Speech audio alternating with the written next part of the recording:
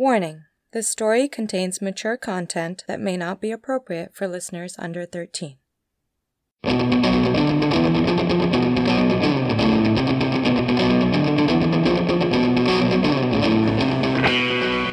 Escape Pod, Episode 678, Blonde, by Priya Sharma.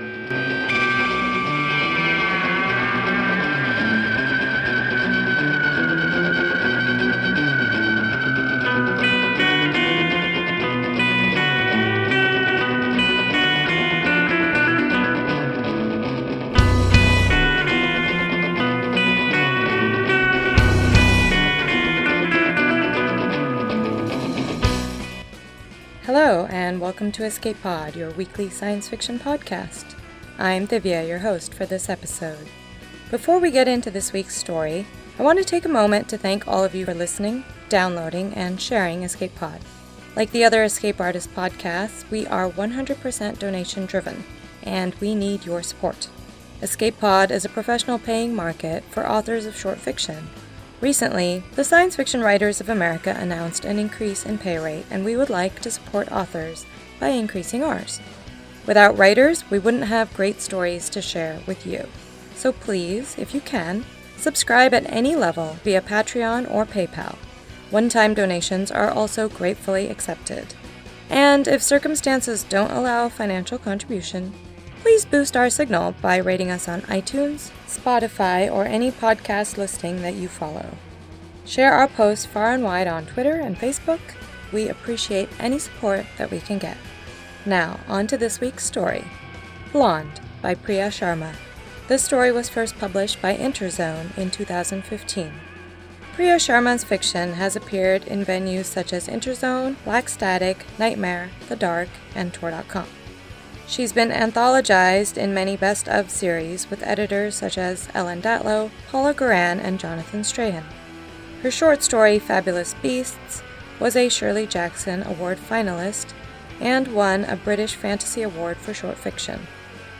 All the Fabulous Beasts is a collection of some of her work and is available from Undertow Publications. Her first novella, Orm Shadow, will be available from Tor in October 2019. Your narrator this week is our very own Mur Lafferty. Mur is an author and pioneer podcaster who has been involved with Escape Artists since nearly the beginning. She was one of the founding editors of Pseudopod, editor of Escape Pod, and founder and editor of Mothership Zeta, the quarterly e-zine for Escape Artists. She is currently the co-host with Matt Wallace of Ditch Diggers, a Hugo Award winner for Best Fan Cast, and the author of the science fiction murder mystery 6 Wakes.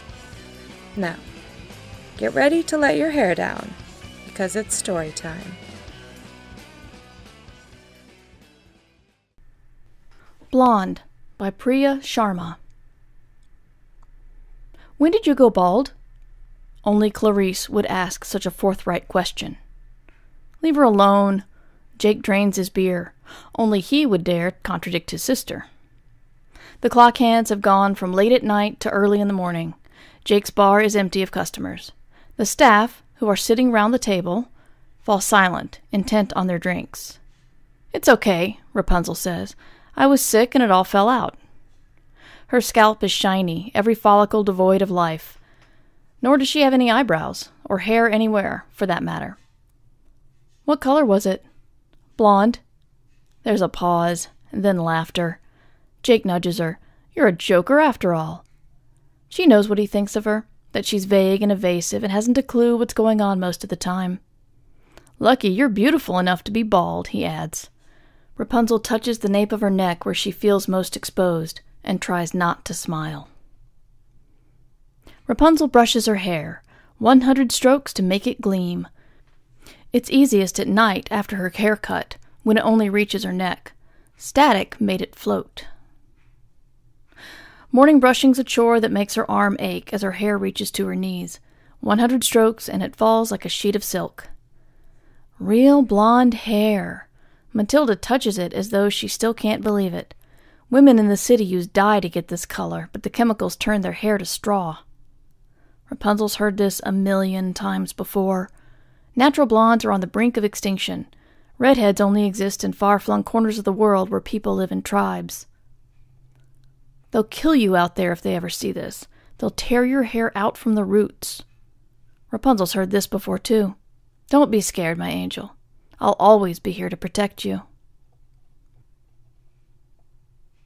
The warehouses are in a seedy part of the city that's been lifted by association with the rich bohemian crowd in the neighboring district.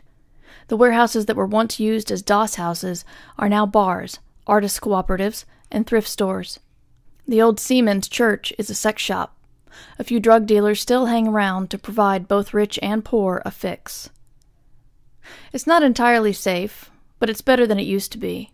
Stray too far from the busier streets is to risk a kicking. It gives the privileged a frisson of fear that they find delicious. Rapunzel knows that all the punters in Jake's bar look at her. She mimics Clarice's toughness, missing their second glance. She's attractive. Isn't everyone, if only we learn how to use our eyes?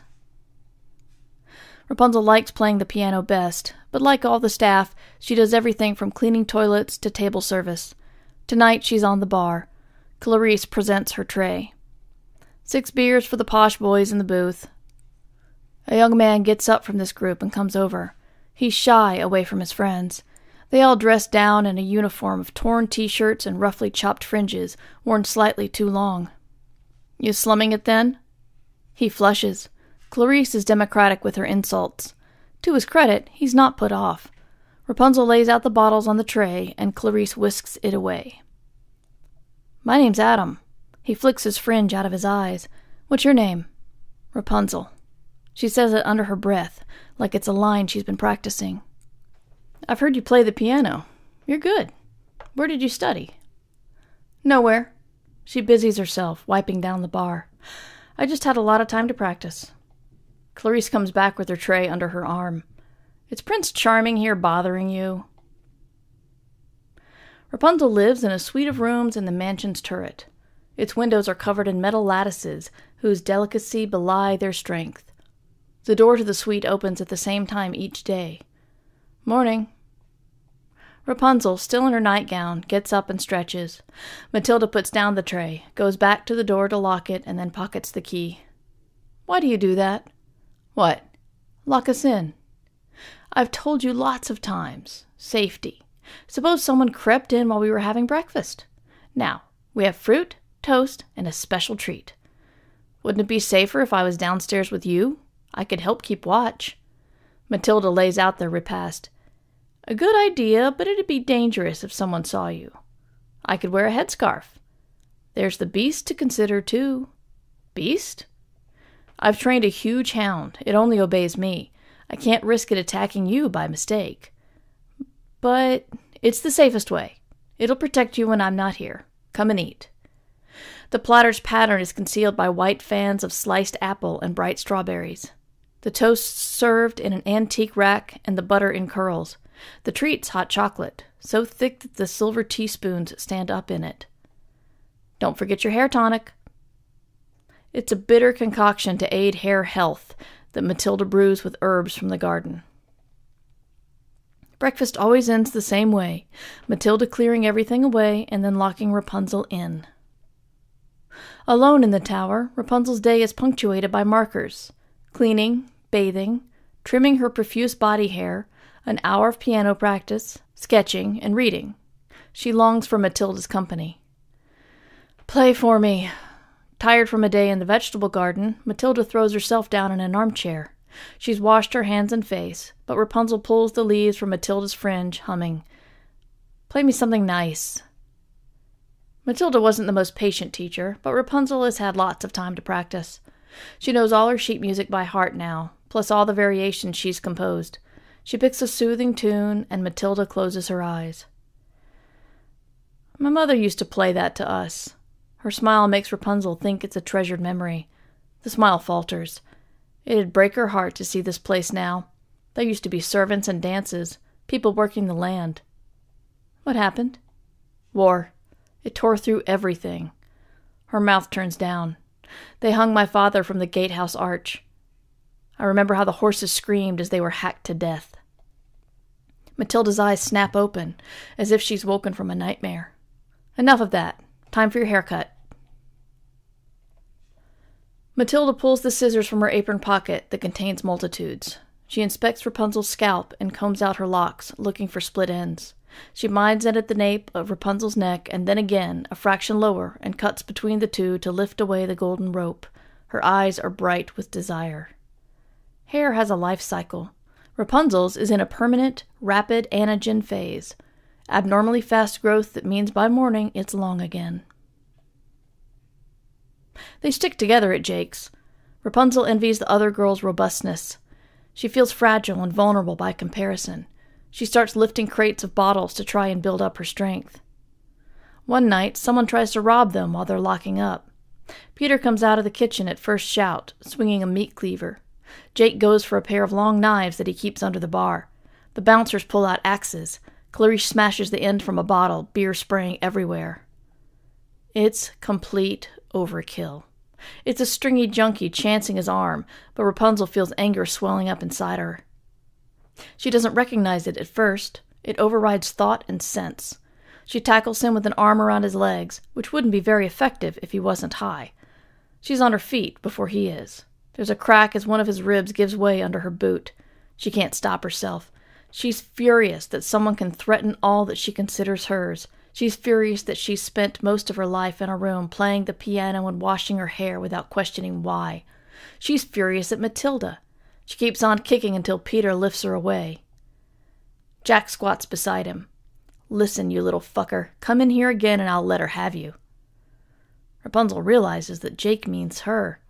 The bouncers carry the man out to dump him at a distance. Jake takes her aside. "You need to learn how to throw a punch, and how to take one. Clarice can teach you." Adrenaline makes her bold. "No, you." Matilda puts a plate of stew down in front of her. "Thank you, Mother." "Whatever made you say that?" "I just thought—" Rapunzel shifts in her seat. "I mean, you talked about your mother. In my books there are mothers. Aren't you mine?" Matilda sits down. Rapunzel's not sure if she's angry or not. "I didn't give birth to you, if that's what you mean." She sounds stiff and defensive. "I'm the one who looks after you. I feed you. I care for you when you're sick. I cut your hair. Isn't that what a mother is?" Rapunzel opens her mouth, then shuts it. Matilda's not like the rosy-cheeked, plump mothers in the illustrations. She's tall and strong. Her fierceness over Rapunzel's protection is absolute. "Don't you love me?" Matilda starts to cry. Surprised by this reaction, so does Rapunzel. "I love you, of course I do. I'm sorry." "Your mother didn't want you." That makes Rapunzel flinch. Matilda softens it with, "I wanted you. I delivered you. I blew into your mouth to get you breathing. I was the first to hold you. You were covered in long blonde hairs, my little hairball." Her mother's role in the event has been diminished. "What was she like?" Her persistence makes Matilda frown, but she answers the question. "Dirt poor and drugged up. I'm not sure how she found her way this far. She got into the garden before I'd finished repairing the wall. She was eating my lamb's lettuce." When Rapunzel stands on a chair, she can see the garden from her window, the vegetable plot, the orchard, and then the wall. "I could help you in the garden, or with the chickens," Rapunzel says hopefully, even though she knows what the answer will be. Rapunzel sat at her desk, loose hair draped over her shoulders like a cape, sketching Matilda from memory. She clutches her pencil like it's a weapon when the door swings open. It's far too early in the afternoon for Matilda to visit. It's a young man, full-lipped with short brown hair. His clothes are faded and shabby. He doesn't look like a prince, more like a handsome, undernourished wolf. "Have you come to rape me and kill me?" "No!" He holds up both hands, dropping the pillowcase he's carrying. Rapunzel recognizes the embroidered monogram as Matilda's. The silver cutlery within spills out. "Sorry," he adds, like a guilty child. "The door was locked. How did you get in?" "It's a skill. My dad used to say I had keys instead of fingernails." He waves his fingers as if demonstrating this peculiarity. "I won't hurt you, I promise, and I'll put all these back." "Matilda will be angry if you don't." "Tall woman? She's gone out. I watched her right off." He reaches for her hair. "Is it real?" Rapunzel's mute, frightened to admit it, even though the evidence is on her head. He gently tugs at a strand, which comes away. Ouch! Sorry. He holds the gold filament up to the light. It is real. I've never seen hair this color before. Not natural, except on a wig once. Rapunzel's equally fascinated. She's never seen a man before. The men in Rapunzel's books are creatures to fall in love with, as mythical as unicorns, Matilda said. They're not like that anymore. They're all monsters. Are you a prisoner? Why are you locked up? I live here. Who with? Just Matilda. She holds up her sketch. You can meet her. She'll see that not all men are monsters after all. I don't think that's such a good idea. What's your name? Rapunzel. I'm Billy. She pours him a glass of water and gives him an apple. Your hair's the color of chocolate. The idea makes Rapunzel smile. Chocolate, he laughs. That's only for rich people. Am I rich? Rapunzel thinks. Here? She opens the drawer and takes out a tiny parcel, tied with string. Take it. He unwraps the paper to find a square of chocolate inside. She savors the moment when his lips part and he puts it in his mouth.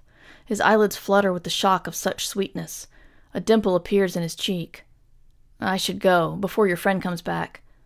Will you come back and see me? Do you want me to? I'd like that, but you have to promise me you won't tell. Rapunzel's never had a secret before. Waiting for Billy makes the days longer. Be careful of the beast. What? A hound that Matilda's trained to attack. I've never seen an animal in here. She leans over and pulls a bramble from his hair. They both laugh. His confidence diminishes her fear. I've been sleeping under hedgerows outside the walls, waiting for Matilda to leave. Where does she go? Towards the city. Rapunzel puts the bramble in a pewter dish. Billy wanders around the room. It's so beautiful here. Peaceful. What are these for? They're grape scissors, she explains as he inspects the ornate handles, for cutting grapes with.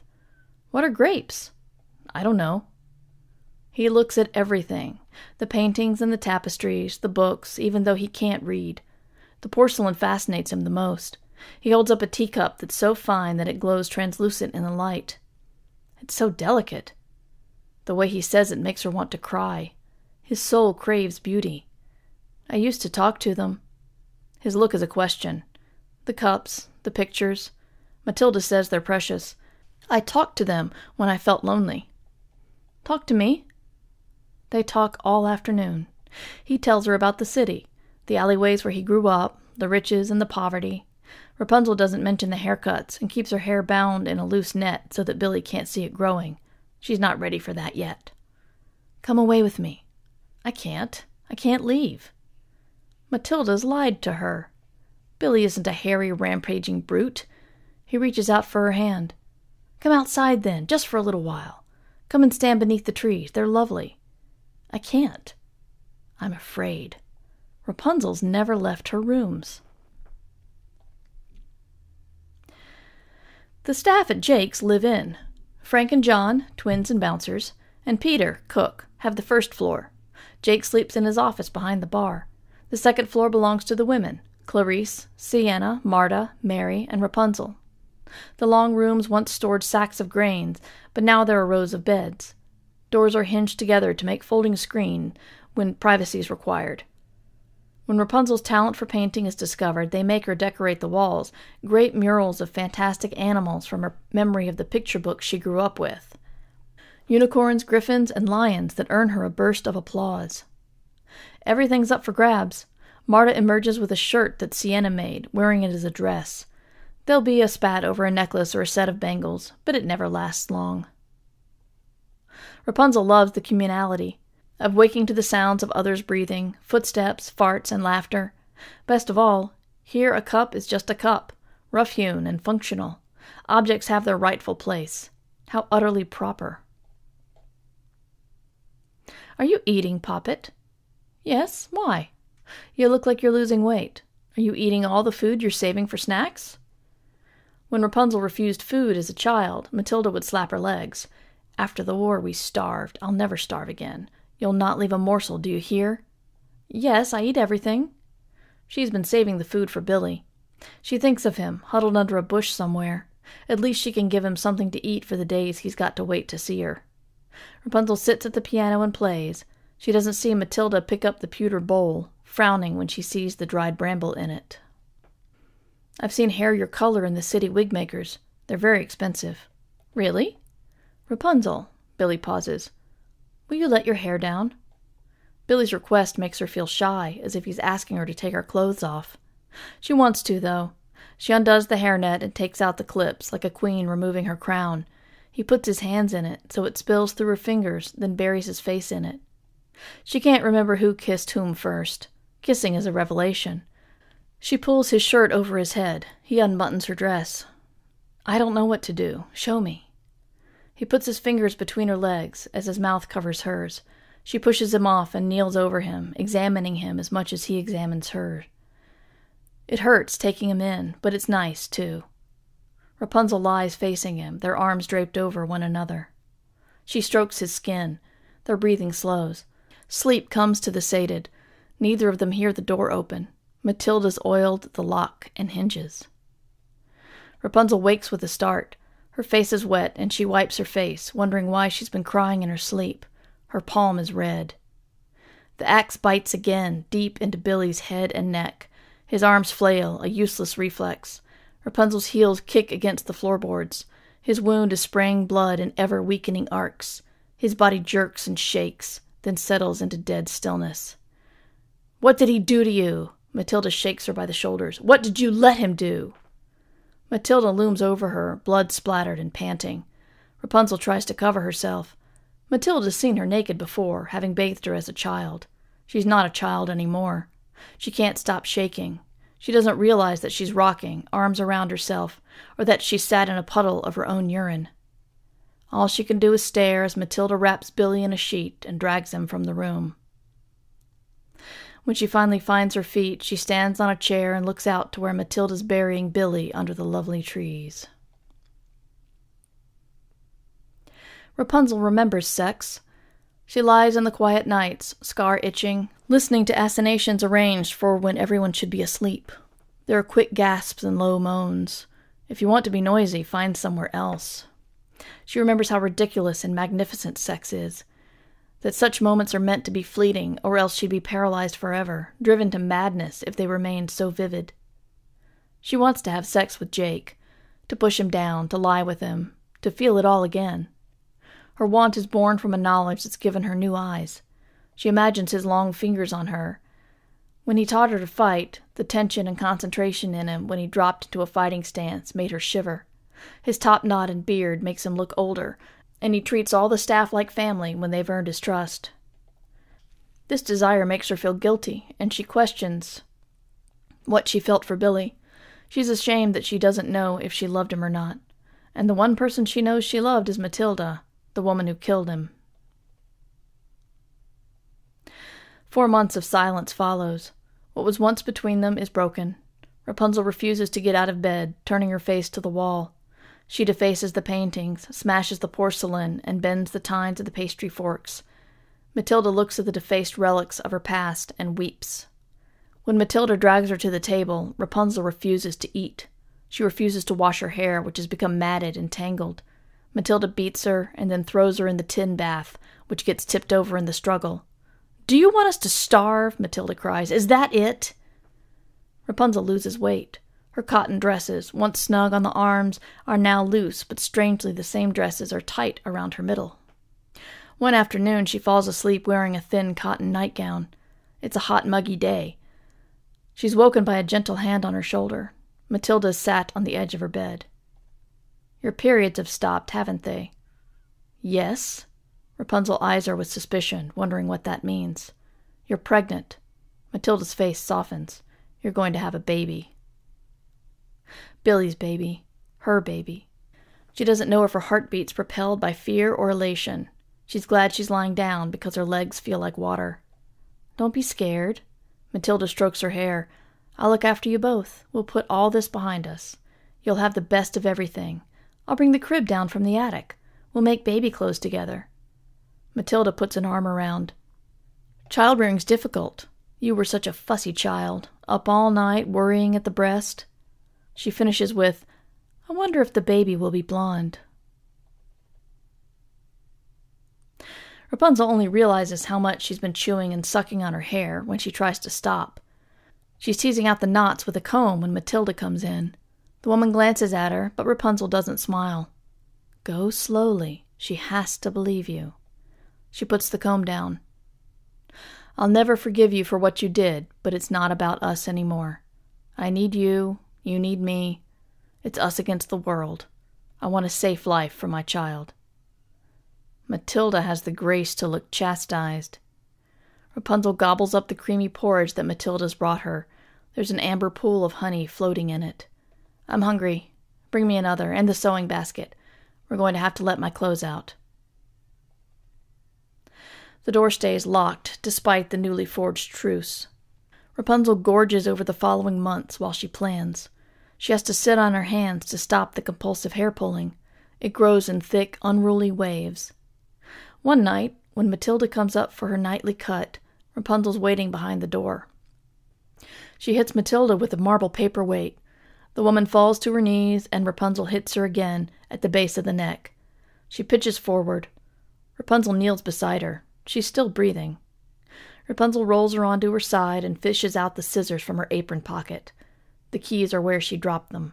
She fumbles and shakes, afraid that Matilda will wake up at any moment. She stitched a sack from one of her old dresses and filled it with whatever she thinks is of value that she hasn't destroyed. All she has to go on is Billy's wonderment, so there's a set of miniature mechanical toys, silk handkerchiefs, a pearl necklace, and a painted fan. Also, some chocolate and apples. Then she steps outside the chambers that have contained her for the last 16 years. There's no time to consider it. She locks Matilda in, and then she does something she's never done before. She cuts her own hair, as short as she can. She covers the clumsy tufts with a scarf and pockets the scissors. She'll need them to keep her hair short, so she can cover it. Rapunzel. There's a low moan from the other side of the door. Let me out. Rapunzel freezes. She holds a breath, a reflex. Help me, please. I'm hurt. I'm bleeding. Rapunzel covers her mouth with both hands.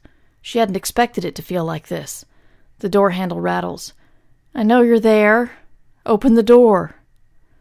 A sob escapes from Rapunzel's lips. Open the door. Matilda sounds sharper. And I'll forgive you. The door shakes under Matilda's hammering fist. Let me out, you ungrateful bitch. The hound will find you. It'll rip your throat out. Rapunzel shrinks back from the sudden venom. I'm sorry. I didn't mean it. Let me out. I'll die in here otherwise. Rapunzel's legs quiver as Matilda's voice follows her down the corridor. You might think that boy of yours was nice, but you won't survive out there. They're wolves. Every single one. Matilda howls. She sounds, Rapunzel thinks, like a beast, uncomprehending and wounded at her betrayal. The rest of the house might as well be a foreign country. It's a silent, grand hovel. Light filters through grimy windows, and the carpets are worn through. The furniture is a feast for woodworms, the silk's wallpaper stained by archaic floods, the pattern lost to mold. It's clear that Matilda has kept her most precious things in the tower. Rapunzel doesn't linger. She follows the grand sweeping banister downwards, treading lightly, brandishing the scissors in case the beast attacks. The kitchen is at the back of the house. The fire's burning low. Beside it is a straw pallet covered in blankets. The worktops are clear, but the kitchen tablet is piled with junk. Rapunzel goes through the larder, taking a ham and a loaf. Then she sees the heavy manacles fixed to the kitchen's far wall. Their height from the floor suggests a sizable beast. Rapunzel fumbles with the keys, trying one, dropping the bunch, retrieving it, and then trying another, all the time imagining some giant vicious dog. She opens it and darts into the yard. The bright day floors her. She's unprepared for the world in more ways than one. She crumples under its vastness. Her heart works double time. She gets to her feet, despite the dizziness. She remembers what Billy told her about the way out. Through Matilda's immaculate garden with its rows of lettuces, courgettes, and raspberry canes. She heads for the trees, stopping at the plot where the grass had started to grow back. She looks up through the lattice of branches. Billy was right, she thinks. The trees are lovely. She's glad he has this view. After a thorny negotiation with the brambles, Rapunzel finds the hole in the wall. It doesn't occur to her to go through the main gate. She has the keys. Nor does it occur to her to stay. One of Clarice's friends comes into the bar. They sit together in a corner, the woman holding a baby to her full breast. The baby roots, searching for the nipple. A mother, equipped to feed her child. Rapunzel's understanding is instinctive. The body prepares itself. Matilda's words come back to her like a bolt. The clues assemble themselves. She curses herself as an idiot. You were such a fussy feeder, up all night, worrying at the breast. The iron collar and chains in the kitchen. They'd never been a hound, just a woman that Matilda had treated like an animal. Was her mother buried near Billy, beneath the trees? It's a long walk under an open sky which presses down on her when she dares to look up at it. She wishes for boots like Matilda's when her feet blister and bleed. She shelters under bushes by the night, pulling her shawl around her. Finally, she sees an unnatural skyline. The expanse of city comes to her in growing detail. The outline of towers, sunlight flashing on a row of windows. The abdominal pains start as she passes under a great arch.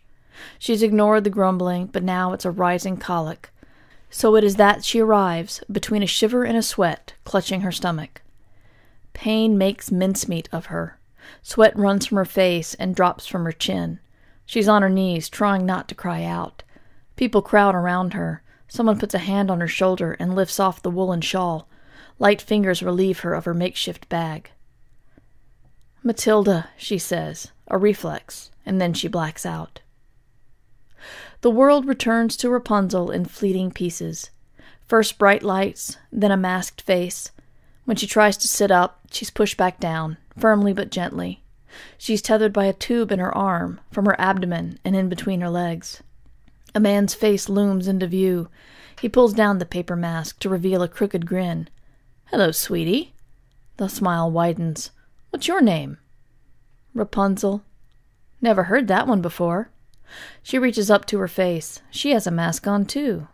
"Leave that on. It's oxygen." "Oxygen?" "Just breathe it in, darling. Breathe it in." When she next wakes, Rapunzel feels like she's floating, and her mouth is dry. The tube going into her arm carries red fluid from a flabby bag on a stand. She turns her head to see a woman beside her, writing in a file. Her skin's black, a contrast to the vivid green of her dress. In her stupor, Rapunzel thinks, "Beautiful." "Is that blood?" The woman's head jerks up.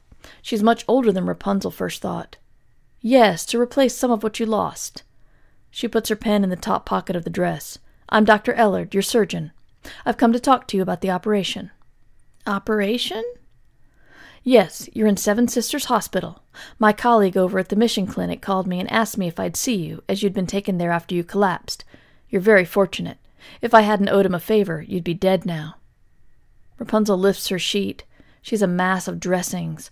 The tube from between her legs carries urine into a bag on a stand. The one from her abdomen is more shocking, having breached the integrity of her skin, carrying pus and blood from the unnatural orifice to yet another bag. "Are you in pain?" Rapunzel nods. "I'll get the nurse to bring you something." "What about my baby?" Rapunzel guesses that Dr. Ellard isn't surprised very often, because she struggles to hide it. "You thought you were pregnant?" "Yes, my period stopped. My belly swelled." Dr. Ellard shakes her head. A tear rolls down Rapunzel's cheek. "I'm sorry." The surgeon touches her arm. "You definitely weren't pregnant." "No baby?" "No. You've been chewing your hair, haven't you? We removed a giant hairball from your stomach. A trichobezoar. The tail end went into your small intestine. It nearly killed you." Rapunzel only registers several words. Hairball, stomach, killed. "Rapunzel, there's one other thing." "What else could there possibly be?" Alopecia totalis. Rapunzel's body, shocked and insulated by illness and intervention, has shed every single hair. The abdominal drain, the catheter and drip are disconnected. Rapunzel, untethered, is free to roam the ward. She stands in the communal bathroom once the other women are in bed and looks at her broken image in the cracked mirror. Her armpits are smooth caverns. There are no eyebrows to frame her face. The lack of pubic hair makes her feel childish and shy. She puts her hand to her shiny, vulnerable scalp. Rapunzel peels back her dressing to look at her long scar. It's an angry, heaped-up ridge. It doesn't matter that it's ugly. That's only vanity. She puts her hand on her flat abdomen. She's been emptied of everything. The man's 10 minutes late for their appointment. He stoops to hide his height, which makes him look older. "I'm Jimmy. I work for social care. I've been assigned to you." "Social care?" "I work with people who are about to leave hospital, but still need help." "Oh." She's not thought about what'll happen next. "Where are you from, Rapunzel? Do you have family I can contact?" She shakes her head. "That's okay. The nurses say you like to read. I've brought some things to look at. You must get bored in here." Jimmy pulls some newspapers from his bag and starts to flick through them, pointing at things and chatting to her about them. They're not like her beautiful books. The paper's coarse and the print's ugly. He puts her at her ease, though. After about 20 minutes, he surprises her with, "You're not from here, are you? I think you've not been around many people at all." She's not sure if she's unhappy or grateful that this gawky, bowed man has observed her every reaction to his chatter and divined her with a few seemingly casual questions. He hasn't once opened the file with her name on it, like everyone else does. He's read it all and remembered. "Who's been looking after you all these years?" She shakes her head. He nods in response, respecting her silence. "Rapunzel, I've got to ask you this, and if you'd rather speak to a woman, I'll try and find you one." He clears his throat. "You thought you were pregnant. Has anyone hurt you?" "No." It comes out more forcefully than she intends. It's only later that she ponders notions of hurt. They lapse into silence. She likes that he doesn't gabble and gives her a chance to speak, but when she doesn't, "You're a celebrity. Dr. Elledge persuaded the hospital board to waive the fee for all your care. Most people would have been out on the street by now." There had been a different kind of fee. Dr. Ellard had taken her to the hospital lecture hall on several occasions. Rapunzel had been a live specimen, her pickled hairball beside her. She couldn't bear to look at it, imagining it growing inside her. The doctors all commented on her being a natural blonde. At the end of the first session, Dr. Ellard stood up and said, "I intend to call this phenomenon Rapunzel syndrome." Yes, Dr. Ellard's been kind to me. "There's something else we need to talk about. You're due for discharge soon. I've applied for a place at a charity safe house for a few months. They'll teach you some of what you need to learn to survive. What can you do?" "Play piano, paint. I want to work, to look after myself." "Good, because there's no other choice." It's harder to sit alone in a room now that Rapunzel knows there's a teeming world outside. The room at the Sisters of Melancholic Heart is a plain white cell with a bed. "I'm sorry." Jimmy's shrug is apologetic and weary. "It's the best I could find." She learns quickly of money, of cooking. The food is terrible. There are regular power cuts, and candles are precious. She starts helping the staff with the motley collection in their care. A woman with a jagged scar across her forehead, a victim of assault. A man picking at imagined creatures on his skin. Another's had both legs amputated. At first she's scared by these unmanned souls. Jimmy drops in when he can. He brings her a map with the no-go areas marked in red.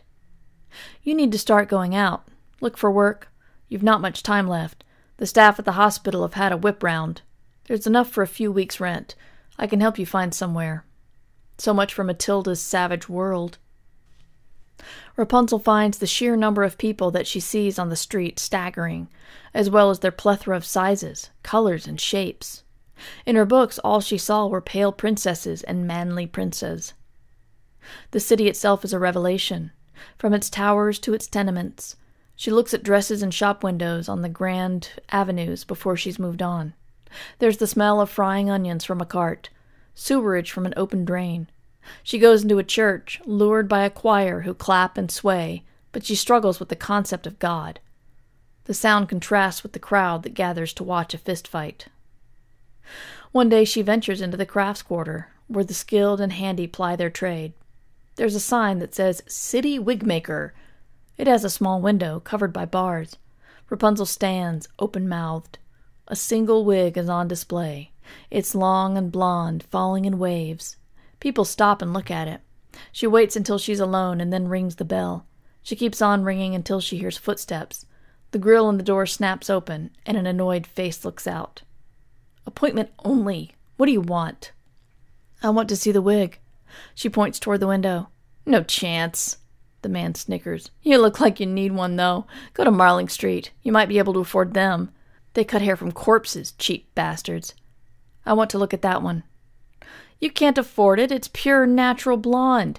I don't want your sort here. Piss off." "Where did you get the hair? Matilda?" It's been such a long time since she'd said the name aloud.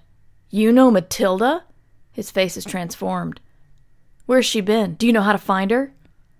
So, her curse has been a wigmaker's dream. How he must have rubbed his hands when Matilda opened her bag. Rapunzel the goose, forever laying golden eggs. The wigmaker flings the door open, but it's too late. Rapunzel's covered her head and is mingled with the crowd. His voice follows her up the street. "Can you get a message to Matilda? Please come back. You can try the wig on. Just tell Matilda I need more hair." Rapunzel passes an open warehouse door in the old shipping district. The tables are made from packing crates, and the chairs are mismatched. There's a man behind the bar putting bottles on the shelves. His black hair is swept up in a top knot, and he has a beard. He looks up and sees her, tilting his head. That decides her. She goes in. "I need a job." Loud, harsh laughter makes her turn around. Rapunzel missed the woman sweeping the floor. "Clarice," the man growls. Rapunzel can't stop staring at Clarice's hair, blue-black and cut into fearsome spikes around her face with a heavy fringe. "What are you looking at?" the woman snarls. "Your hair. It's beautiful." Rapunzel catches sight of her own reflection in the mirror behind the bar. The mixture of innocence and stupidity makes her blush. Clarice throws down her mop and goes through the door at the back. "Fuck, I thought I was going to have to get between you two. My sister's a firecracker. Hey, I'm Jake. What can you do?" "I can play that." Rapunzel points to the upright piano. "It's junk. I keep meaning to chop it up for firewood." She lifts the lid and touches a key. It makes a sour note. "I can tune this." She runs her finger along the keyboard, demonstrating her skill. "What's your name?" "Rapunzel." Clarice comes out, carrying a plate, which she puts down in front of Rapunzel. "You look hungry. Eat this, sweetie." "She can play the piano." Jake raises an eyebrow at Clarice. "She's adorable. I think we should keep her." "Hey, your hair's growing back." It's Jake that notices first. It comes in as a slow, creeping stubble that begins as a dark fuzz. Rapunzel likes to run her hand over it, the blunt ends tickling her palm. Oh, the myth of sensuality and long hair. Rapunzel likes it short. It makes her feel strong. The best bit is the color, a glorious shade of mousy brown.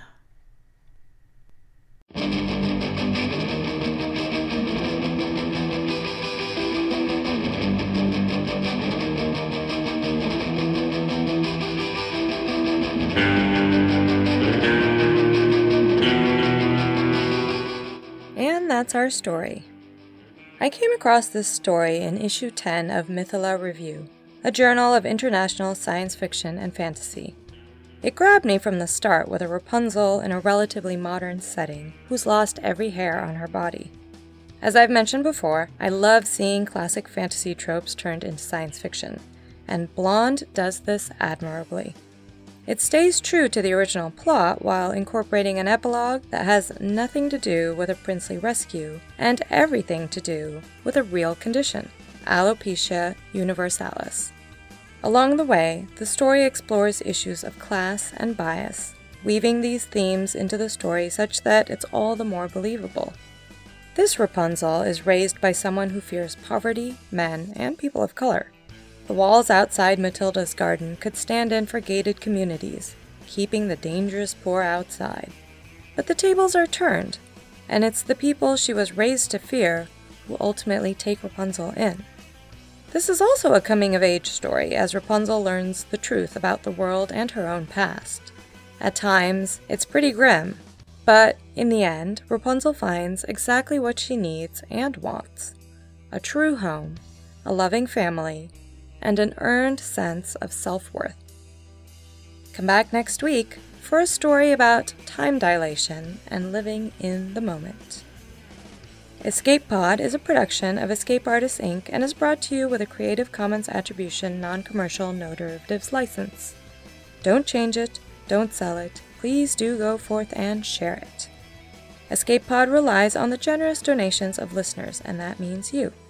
Help us keep the servers humming and our creators paid with a one-time donation or a monthly subscription.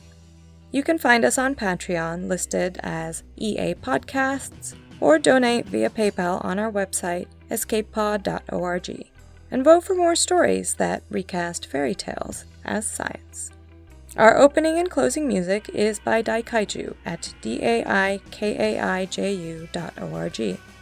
And our closing quotation this week is from Catherine M. Valente, who said, "No matter what you write, you actually can't help retelling a fairy tale somewhere along the way." Thanks for listening, and enjoy your auditory adventures through time and space.